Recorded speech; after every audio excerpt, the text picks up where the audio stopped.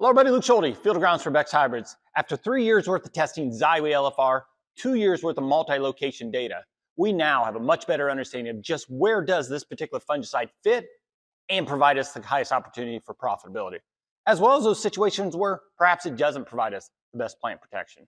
So as we look back at this past season's fungicide rate and timing study, you can see we applied a fungicide in a variety of ways, whether it be Xyway by itself with the planter, Xyway followed by Veltima post-tassel, or even just Veltima by itself post-tassel. Regardless of the treatment, you could see the overall benefits and that return on investment were pretty positive. But there's much more to be learned if we dig into the individual locations that compiled this data. You can see we conducted this study at 5 different sites, and we've seen varying levels of response.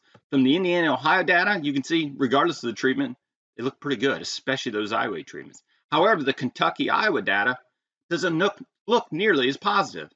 So let's dig into the details of where Xyway has a fit and where perhaps there's other plant protections that may serve better. Xyway is very good at these 3 diseases, but what it's really key on and its key strengths are really negating Fusarium crown rot and northern cornleaf blight. I'm sure many of you heard of Fusarium crown rot, but it's a disease that infects a plant very, very early. So it's after that seed treatment is worn off, so say about V2 up to about V6, V7.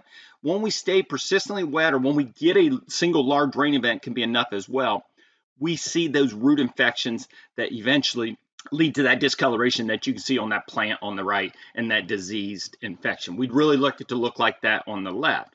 And unfortunately, it doesn't go away. We can't detect this Fusarium crown rot unless we dig it up and split it. But it doesn't go away even though it's not very, very visible. When it does become very visible is when we get to midway through or deep into grain fill, is when the plant eventually succumbs to that early infection that never goes away and doesn't actually reach maturity and prematurely dies. And those plants that never reach maturity also don't have the ear weight. These are 2 ears that I pulled literally 15 feet apart, all from the same row from a May 11th planting. And as you can see, that healthy plant, that plant didn't show any premature plant death, had nearly a 50% increase in overall ear weight as opposed to that one plant that was infected with crown rot and eventually never reached maturity and just prematurely died. You can see the reduction in yield that'll account for. Xyway is incredibly effective at negating this particular disease. So as we look into the individual site location, we're first going to talk about Iowa. Iowa, we were a really dry environment there. We really didn't see any of these particular systems or treatments pay very well. The Veltima did provide a $10 ROI. But if we focus specifically on Xyway and why the results were not particularly positive, it's important to look at the study information, the details of where the study was conducted. At Iowa, the previous crop was soybeans, so we didn't have a lot of residue to deal with. It was a very forgiving soil, a silt loam with high organic matter. Not the situation that's going to lead us to a lot of crown rot or moisture that persists for a long period of time, and they were also pretty dry.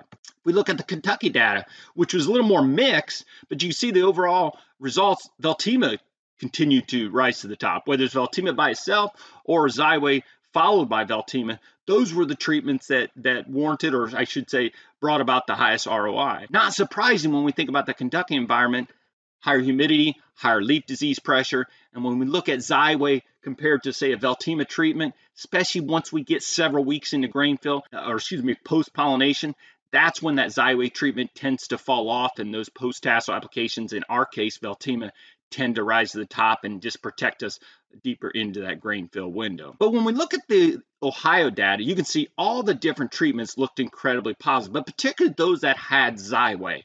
In fact, it was so positive, you look at Veltima, which is PFR proven, a single application, a full rate of Xyway the past 2 years nearly competed from an ROI standpoint. But in this situation, we can learn a lot from the way we positioned this study and the details of this study. The last 2 years, we set this study up in Ohio the exact same way. Previous crop was corn, so it was corn on corn, lots of residue to contend with. We utilized a hybrid that we know can get Fusarium crown rot and can get that early plant death in 6235. And we have a lot more clay soils in Ohio as opposed to some of the other sites, particularly Iowa. That is an environment that tends to hold moisture, allows moisture to persist, especially with all that residue. With a hybrid known to get Fusarium crown rot, you can see our results were tremendous. But we also have to acknowledge there are some things that Xyway can't do for us. So Xyway is a single mode of action fungicide. It's a triazole only, and triazoles are not known to provide any plant health benefits. Many, if not literally 95% of our fungicides that we utilize post-tassel are combination fungicides, meaning they have multiple modes of action, and almost all of them contain a strobilurins. Strobilurins provide additional plant health effects, as you can see from the screen in front of you. And the one thing that they do very, very well that a Trizol or Xyway cannot do is that second bullet point. They really help that plant to slow down respiration and decrease ethylene production, and really increases that tolerance to stress. And here's the proof. These are pictures from this specific study back in 2022. On the left, the Veltima treated, which contains a strobilurin. As you look at those anthers that contain the pollen, you can see 40, 50, 60% of those anthers are still shedding pollen. So we're midway through pollination. We got a little ways to go. As opposed to the untreated, Xyway was the same, which was literally 15 feet over. You can see there's very, very few anthers there, meaning pollination is pretty well commenced. This is very substantial because if you think back to those years when you've had some of your highest corn yields, maybe not every year, but oftentimes high corn yields are reflective of a very favorable pollination window. What do I mean by favorable? Meaning long.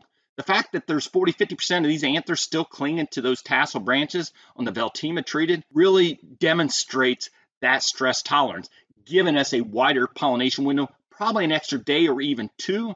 That's substantial. If we look at the data of that specific year when I pulled those pictures from, you can see even as positive as the Xyway data was, anytime Veltima was used either in combination with Xyway or Veltima by itself, it still brought about an even bigger increase in bushels and an overall higher net return. And when we think about the systems and where each of these treatments, whether it be Veltima post-tassel or Xyway with the planter, has a fit, we know those foliar applications made post-tassel do a very good job of protecting the plant for 3 or 4 weeks throughout the beginning of grain fill. But where do I see the combination working really well is those situations where you're concerned about Fusarium crown rot as well as tar spot later. Tar spot is typically a disease that comes in deeper into grain fill, and so later applications of fungicide oftentimes bring about even better benefits. But if we utilize, in this situation, we're concerned about both of those problems. Xyway early protects us against crown rot, and then that affords us and allows us the ability to delay that fungicide trip post-tassel to perhaps better control tar spot deeper into grain fill. One thing to be aware of, though, and I think this is leading to some of our mixed results in both PFR as well as on the farm, is some work out of Texas Tech demonstrating what does flutriafol or Xyway do to some of our microbiology in the soil. And one thing they have found is there actually is a negative impact to several different microbial organisms in our soil, specifically our buscular mycorrhizae. Mycorrhizae is our beneficial fungi in our soils that's highly responsible for getting more water and as well as the nutrients of nitrogen, phosphorus, and sulfur into the plant. So if we're negating some of the effects and the benefits of that, that may be leading to some of our mixed results in some situations. So if we think about a Xyway alone, so Xyway all by itself, when is it more likely to pay us?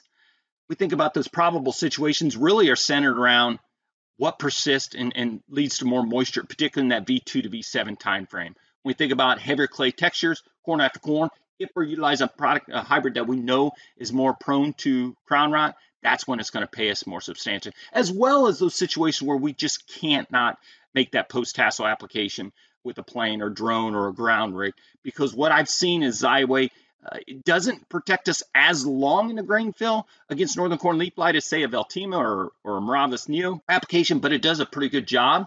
And so those situations where nitrogen may be more limiting, that's when we tend to see more northern corn leaf blight, and I would expect Xyway by itself to pay us better in those situations.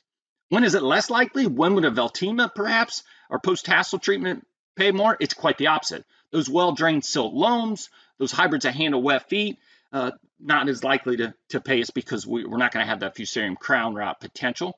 And then also those situations like Kentucky, or those situations where we just know we have higher foliar leaf disease pressure like bottom ground, it could be less likely to pay us. And that I would look towards, like, say, a post-tassel application. As well as we have to consider tar spot. Xyway is not labeled to control tar spot, so we need to be aware of that as well, that Xyway by itself won't leave us satisfied if we're concerned about tar spot in our field. So hopefully that was beneficial as you start to segment which fungicide treatment is right for your acre, or perhaps even that combination. As always, call the questions. Thanks for tuning in.